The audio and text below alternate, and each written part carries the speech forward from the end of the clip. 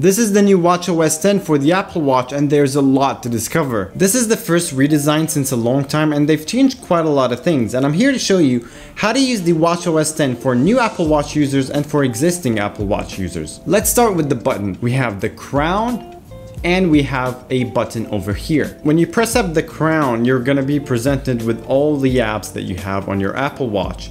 Now, the new layout of the apps is quite different from before. It's now more of a listy, bubbly layout, and you can go up and down with the crown as well. Before that, it used to look like this with a grid view, and you can zoom in and out with the crown, and you can move to the desirable app with your hand, but now it's quite different, and I feel that this is a better way to browse through your apps than the one before, and it still looks like the Apple Watch way. Now, if you want to go to the recent apps that you've been using, you double click the crown and you get presented with the recent apps that you've been using. It's also different than before, and if you long press on the crown, you get presented with Siri. Now, the last thing that you can do with the crown, if you turn it up like this, you get presented with the widgets, and these are just like the ones on your iPhone. You can put, let's say, news, weather, whatever you want, your workouts, your music, and if you want to add anything, we just long press, also just like the iPhone, and we can remove or relocate one of the widgets.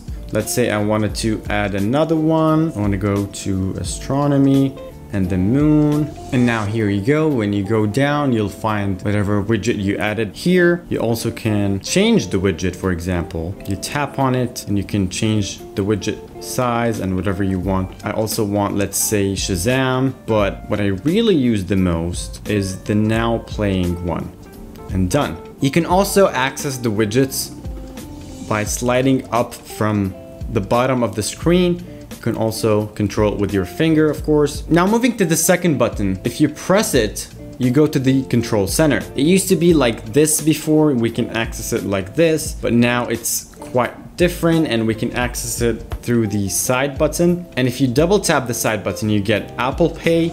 You can, of course, go through your cards with your crown. You can also access your tickets also from here. Quick tip from the control center, you can pin your phone, and if you can't find it, or if you want to find it in a dark room, you hold this one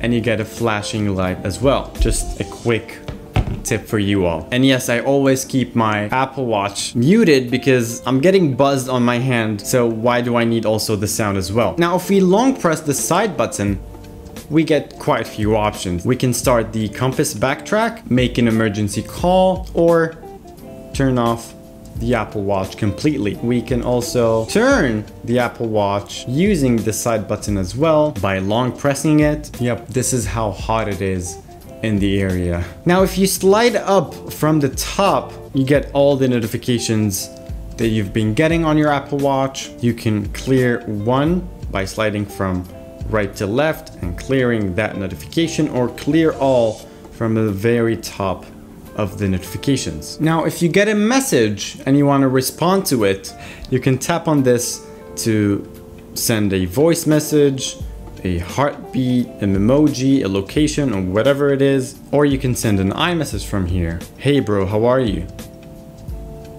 And we can click send, or we can send a quick message by going down with the crown. All right. Glad to hear. And they have a bunch of other options. Now, the main thing of the Apple Watch is the watch itself. So how to change the layout. What do you use for transportation? Anyways, if you want to change the Apple Watch face, you tap and hold on the screen. You get presented with these. Of course, you can control with the crown. You can go all the way there. These are all options that I've made before. And if you want to create one that is new, you have a lot of options that you can create from. Of course, you can add it like that. You can change the colors. Also, you can change whatever things you have on the sides. Let's say this is the temperature. Yes, I want the temperature, but maybe I want the battery over here. Where's the battery? Here you go. The battery, I want a percentage, and the others are nice and clear. And here we go. This is the new Apple Watch face that we just created. But what I suggest is doing that on your phone because it's going to be much easier. Let's say I wanted to go back to this one. I can change whatever I want over here and just set as current watch face, and boom. It's much easier on the phone than on the watch. And that's been it for today's episode for how to use the Apple Watch with the new WatchOS 10 for beginners 2023, 2024 onwards. And if you're learning anything new here, consider subscribing. Thank you for watching. See you.